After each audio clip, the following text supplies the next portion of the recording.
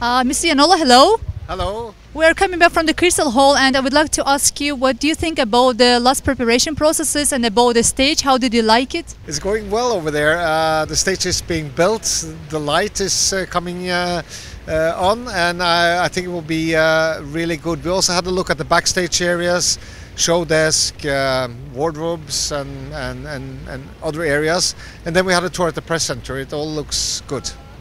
How do you think, are we going to make it on time, and does it promises us a very awesome show?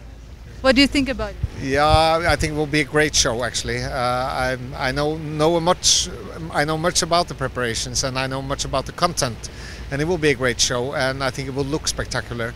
So and they are keeping the schedule, so that's important now. That they don't lose time, and it will all be fine, I'm sure.